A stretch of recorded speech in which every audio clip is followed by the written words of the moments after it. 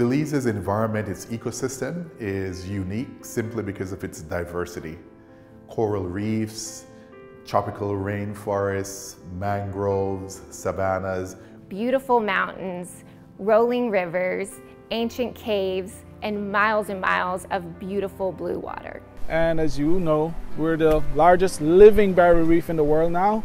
We've got it all. It's the uniqueness that sells Belize, so we have to protect that uniqueness. We've seen a lot of erosion, we've seen disappearance of many species of fishes, birds already in the past few years. We've seen the destructive impacts that tourism has had on the environment in many different places in the world, and we believe that it is our duty to ensure that that doesn't happen in Belize by eliminating any negative impact that is associated with our operations. The Muy'Ono Sustainability program, it's not a popularity contest for us. That's not what it's about. We genuinely care for the world that we were given. We like to leave it in as near pristine condition as possible. What I love about Muy'Ono is that we focus a lot on sustainability.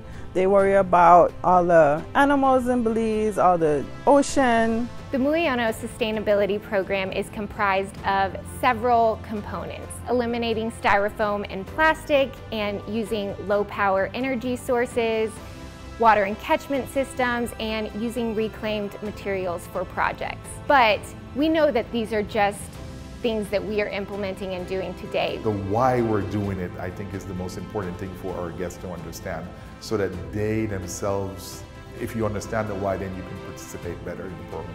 So our real hope is that we can educate our neighbors and encourage them to do the same, and educate our guests to travel better.